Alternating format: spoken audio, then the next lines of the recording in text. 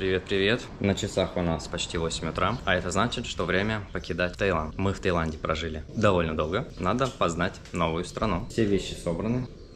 Ты собралась? Да. Чемодан. Пришлось очень резко сократить наши вещи. Мы когда переезжали с Пхукета на Бангкок, мы везли целую машину вещей, всех бытовой техники, посуды, одежды, всего-всего-всего. У нас была машина битком. И в Бангкоке была основная задача все эти вещи разобрать, перебрать и разместить всего лишь в 2 чемоданах и в 2 рюкзаках. Жалко расставаться со всей бытовой техникой, с посудой, постельные принадлежности и так далее. Поэтому меньше слов, больше дела. Пойдем упаковывать все это в машину. Эй, чемодан! Ну они же катятся. Надеюсь, там 23 килограмма, а не 33. У нас же еще собака. Мира, куда пошла? Иди заходи на место. Нет, стой. Стой! Ты лезешь в клетке. Давай иди залази.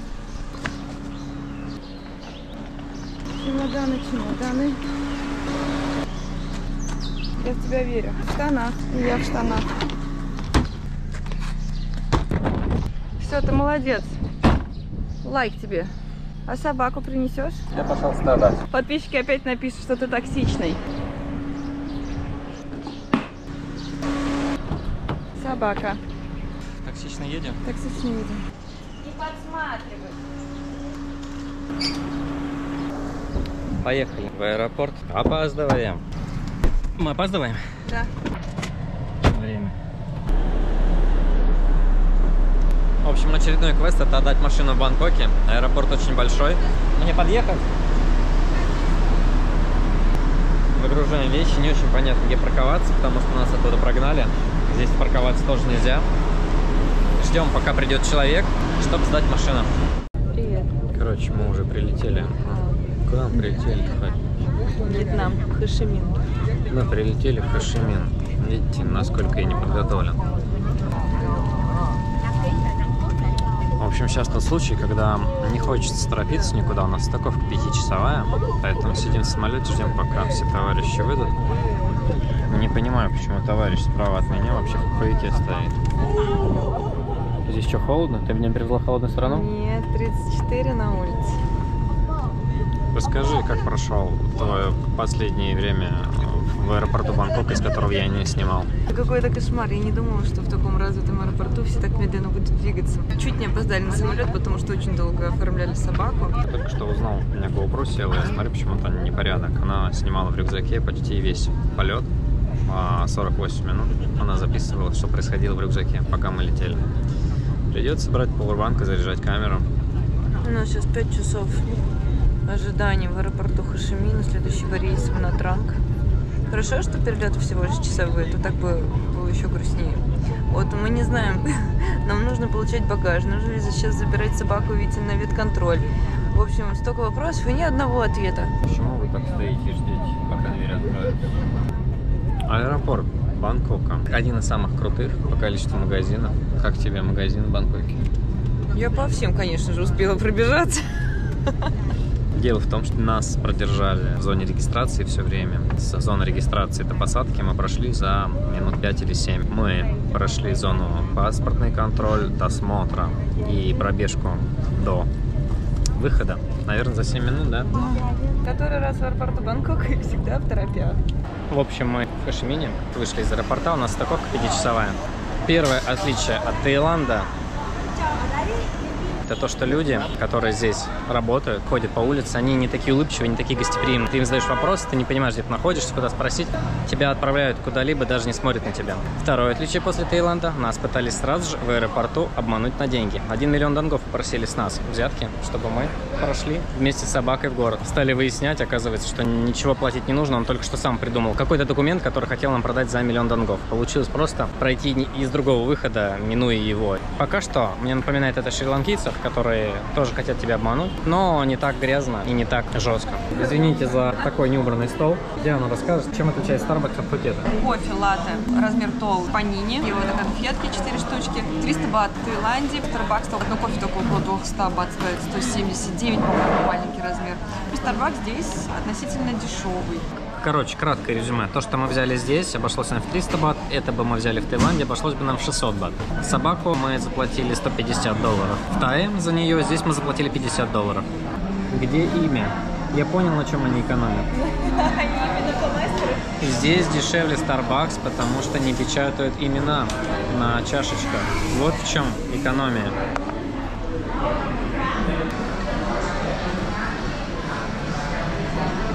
Аэропорт справа от меня.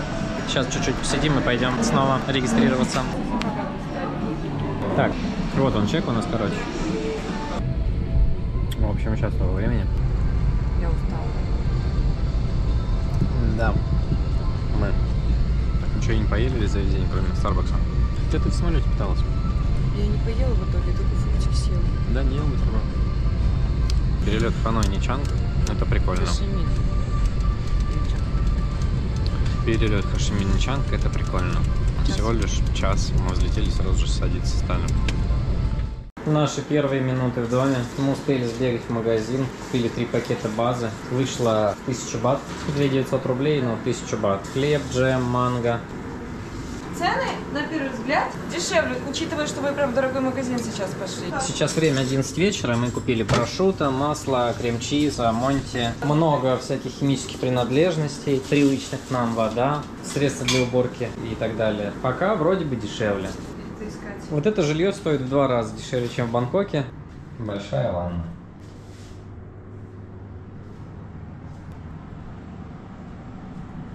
После жизни в домах, а мы долго жили в домах, непривычно жить в квартире, непривычно ездить на лифте. Извиняюсь за мой вид.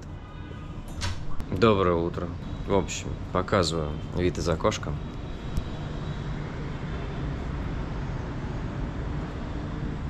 Балкон, стадион, море и прекрасный вид на город. Стиральная машинка.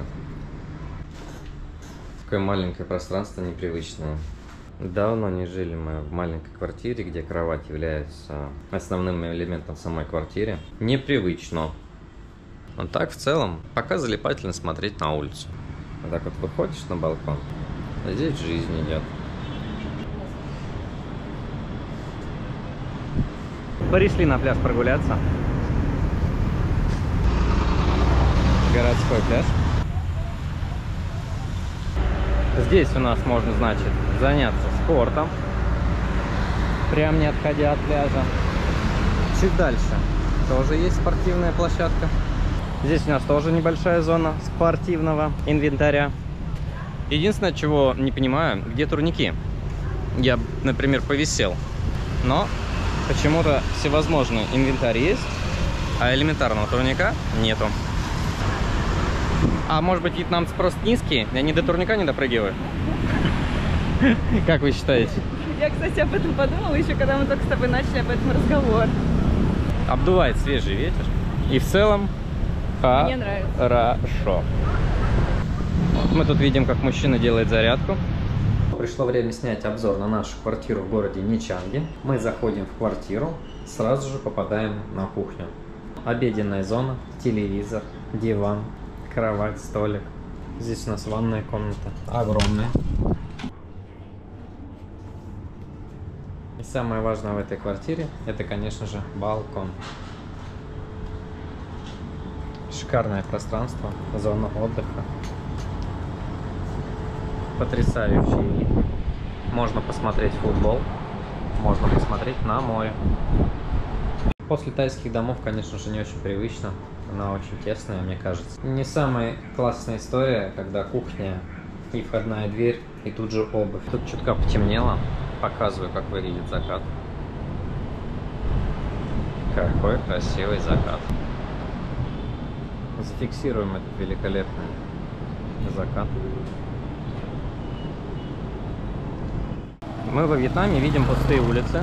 Смотрите, какая красота. Мопедов нет, дороги пустые, и даже тротуары пустые. Казалось бы, это прекрасно, никого нет, можно спокойно ходить пешком. Но есть одно но. Пустые улицы у нас лишь потому, что сейчас воскресенье. Когда не рабочие дни, в Нячанге можно спокойно прогуляться. Относительно спокойно. Плюс ко всему этому прибавляем то, что сейчас обед. Сиеста так называемый. Через 1,5-2 часа народу прибавится. На сиесту они даже, мы обратили внимание, закрывают свои магазины. То есть вот так вот идешь в обед, кажется, что все закрыто, потом через 2 часа магазины и кафе открываются. Еще кажется, что ты можешь реально погулять по тротуарам, но через 2 часа все они будут заставлены мопедами и машинами. В общем, вот эта вся красивая картинка, которую обычно показывают, как Вьетнам отличается от Таиланда. Видите, пустые улицы, никого нету, можно ходить и гулять. Снимается в сиесту и в выходной день. В будний день или вечером в выходной день, или утром совершенно невозможно пройти. Обязательно в своих видео это покажу. А что касается чистоты и запахов, все так же, как и в Таиланде. Здесь воняет. Все так же, как и в Таиланде, помои сливаются прямо на тротуар. В Таиланде хотя бы нет тротуара, там помои сливаются на дорогу, и по дороге ездят мопеды. Здесь помои сливаются на тротуары. Мы сейчас можем даже спокойно перейти дорогу без пешеходного перехода. Хотя тут нет разницы, есть пешеходный переход или нету, все равно не пропускают. Мне нравится, что в обед здесь город вымирает. Это единственный момент, когда мне комфортно быть на улице, потому что в другое время дня или недели на улице находиться тяжело, очень шумно, очень суетно. Тротуар заставлен мопедами.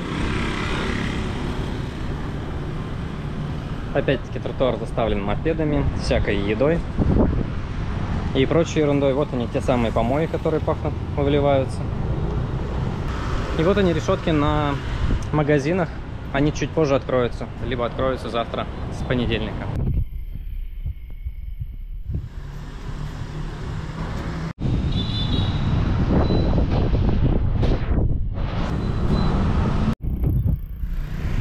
Вот так происходит процесс перехода дороги. Мы идем на зеленый свет, но при этом, как вы видите, на зеленый свет все продолжают ехать.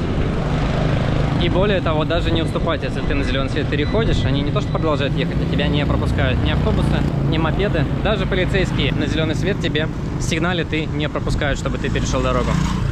Загорелся зеленый свет. Раз проехал. Сейчас отжимаем машину и пытаемся перейти.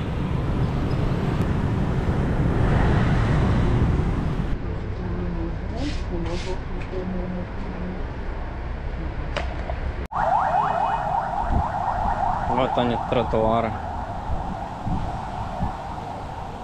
Вообще, тяжело перестроиться после жизни в ритме Таиланда под вьетнамцев.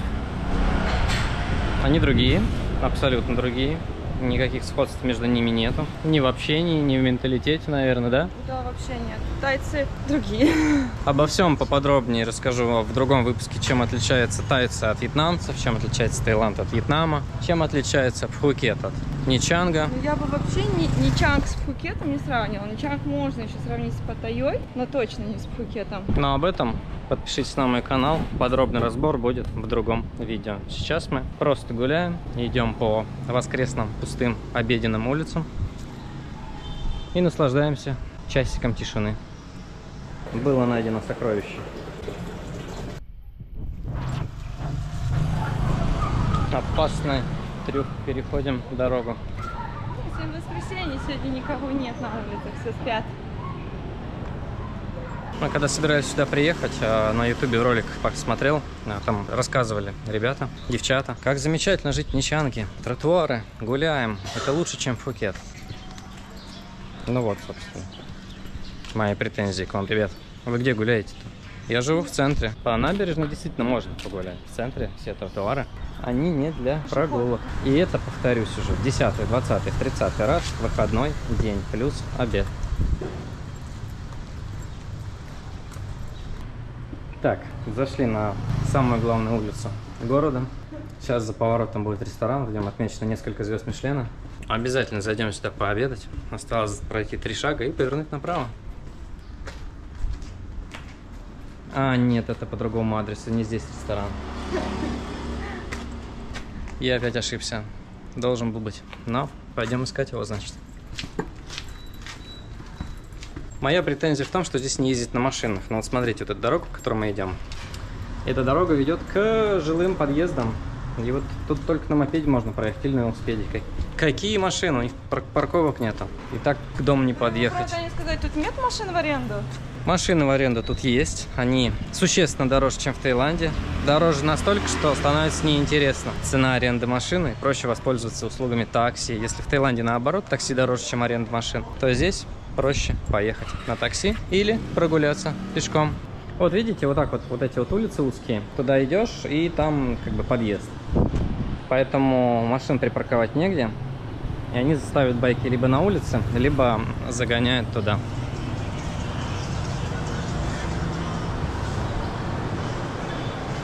Знаете, какая для меня основная проблема во Вьетнаме? Я его буду сравнивать всегда с Таиландом. Вот мы идем сейчас, уже порядка 20 минут по улице, вышли из дома прогуляться до одного исторического места. Ни одного магазина, чтобы купить просто бутылку воды. Здесь нет 7-Eleven'ов, Family Mart'ов, Топсов. Здесь, в принципе, купить, гуляя по улице, по дороге, продукты или просто хотя бы бутылку воды сложно. Да, кто-то из блогеров скажет, что здесь полно кафе и ресторанов. Действительно, мы прошли несколько кофеен, несколько ресторанов. Но мне нужно просто купить бутылку воды, не знаю, там просто упаковку орешков, чтобы съесть. И это моя основная претензия. Плюс охладиться.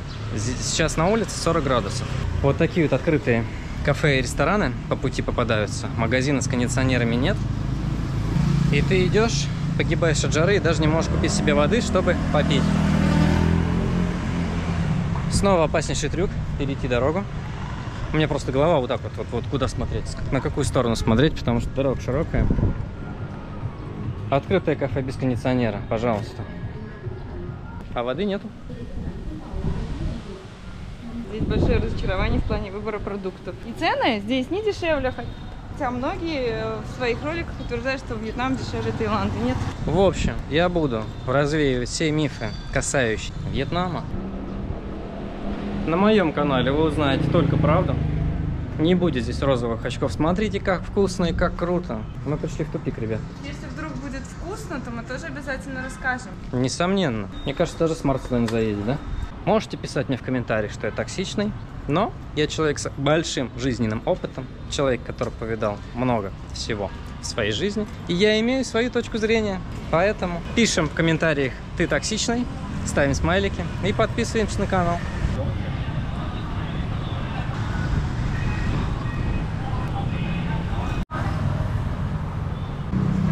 Какой-то квартал. А, еще здесь нет торговых центров. Короче, лайфхак. Они видят, что я на камеру снимаю, тормозят, пропускают. Я теперь буду всегда с собой камеру носить. Зашли в магазин молочный в поисках воды.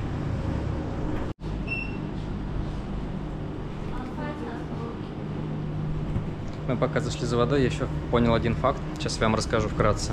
Здесь вода дороже, чем в Таиланде, немножко дороже. И здесь она хуже. То есть мне, например, подходит вода только одна. Мы сейчас зашли в магазин, здесь есть вода, но ее pH не соответствует тому, что нравится моему организму. Поэтому воду здесь найти тоже для меня сложнее. Хорошая вода попадается редко в каких магазинах.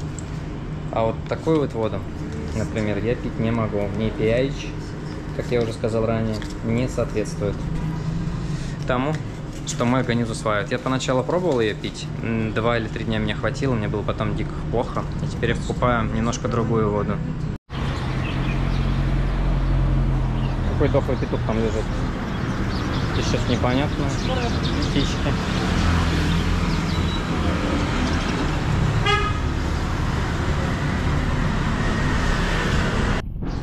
Так, мы зашли в один интересный переулок. Видок.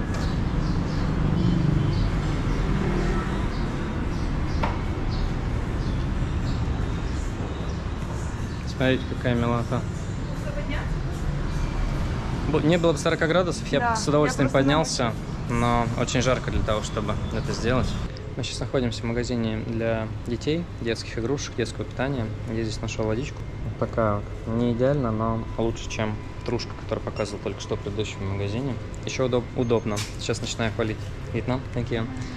Начинаю хвалить Вьетнам тем, что здесь везде принимают карточки. Это очень удобно. Даже в таких магазинах, которые просто детские игрушки или что-то еще, спокойно принимают карты. Можно оплатить воду, потому что в Таиланде зачастую... В Таиланде зачастую говорят о том, что, ну, например, как в 7-Eleven, минимум 200 бат должно быть. 200 бат в пересчете на рубли, это, по-моему, 700-800 рублей. 600 рублей.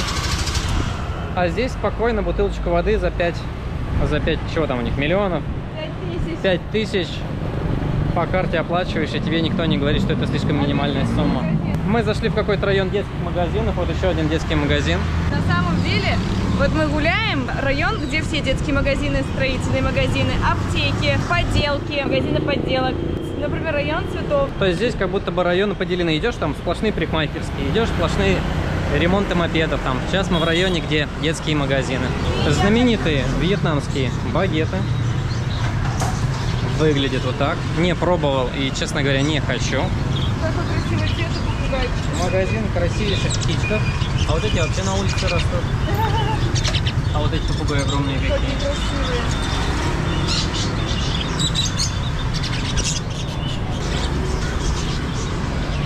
Буду пробовать воду, а результаты доложу. Шучу. Давайте посмотрим. Еще на местный колорит. Очередная улица. Как живут местные жители. Вот они, узкие улицы. Пойдем зайдем, посмотрим. Меня чуть не сбил. Тупичок. Здесь есть опаска, вот так вот идешь по узкой улице, и не то, что тебе навстречу едет мопед. Вот сейчас он в спину, да, тебя чуть не сбил? Чуть не сбил, наехал, ну просто в спину уехав.